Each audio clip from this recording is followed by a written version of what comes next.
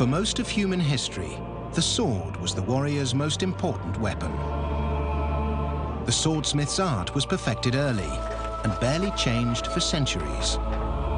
But Dan Watson is out to beat perfection with a blade which is harder, sharper, and deadlier than any created in the ancient world. The secret is a unique form of steel that is tough and flexible at the same time. So, how do they do it? Meet Daniel Watson. He's a master of the Japanese martial art of tameshigiri.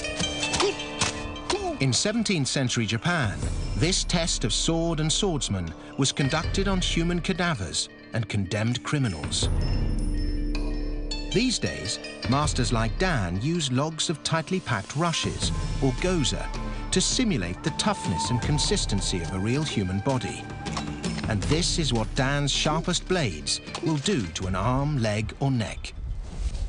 You can pick up a sword from Dan from his foundry here in Driftwood, Texas, but it will cost you as much as $22,000. That's because these are no ordinary swords. Dan's technique for making super steel blades begins with a piece of ordinary steel and a computer-controlled precision milling machine. Milling metal creates massive heat, so the steel is bathed in green coolant cutting fluid. This liquid both cools and lubricates the cutter head as it grinds the metal into a basic blade shape. But ordinary carbon steel like this is no good for Dan's purposes. It's too brittle and could break in a serious sword fight. Ping. To make the ultimate blade, Dan must turn this ordinary steel into a super steel, which is fantastically sharp, tough, and flexible. The process begins with some time-honored techniques of traditional swordsmithing. In the heat of the forge, the blade enters a no-man's land between tough steel and molten liquid, a state known as solid solution. In this state, the blade retains its shape, but molecules within the steel are free to move around. The changing color of the surface of the metal tells Dan what's happening inside the blade. One of the things that's key in this process is the chemistry of the flame. We are controlling the chemistry of the steel through the chemistry of the flame. When the blade reaches this semi-fluid state, Dan is able to work on the steel using traditional blacksmith's tools. But Dan isn't just hammering the blade into shape, he's deliberately denting the edge. The hard labor is actually high science. Dan's beating these dents into the metal to shape the bands of hard minerals that run through ordinary steel, like grain through wood. As Dan hammers, the steel's grain shifts from straight lines to a swirling pattern, like the spiraling grooves inside the barrel of a gun. Now, the energy from any heavy impact has to travel all the way along these swirls before the blade breaks. The overall breaking strength is roughly doubled because of the longer path the crack has to travel. But it's still not super steel.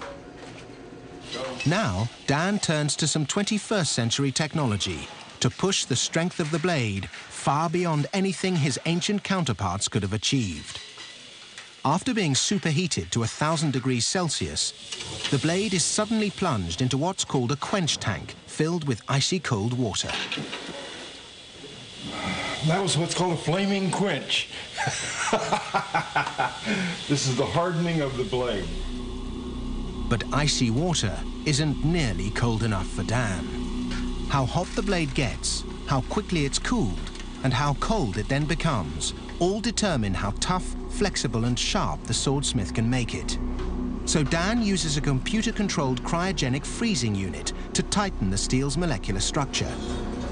Over a week, the sword will be chilled to -184 and then heated to 232 degrees Celsius over and over again until Dan thinks the steel simply can't get any harder. What we're doing is we are combining classic hammer, anvil, fire, and sweat with 21st century metallurgy combined to make a super sword. This is now a super steel.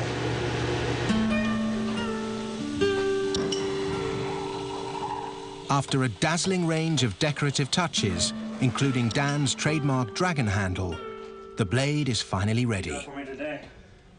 Today, the most important judge of the sword's quality is the customer. Getting his hands on a super steel blade is a dream come true for collector Tom Freeman. Now to test the high-tech metal on the would-be victim. Let's go cut something with it, try it out. All right. If you're game for it. This downward diagonal cut, or kesagiri, allows Dan to rotate his whole body, putting the maximum force behind the blade. Dan, as we said, is a past master of the deadly art of tameshagiri. Now's your turn, Tom. Tom is more of a future master. But after several attempts under expert supervision, he finally harnesses the power of Dan's super steel. But this thing is wickedly sharp. Tom loves his super steel sword. Let's just hope it doesn't cost him an arm and a leg.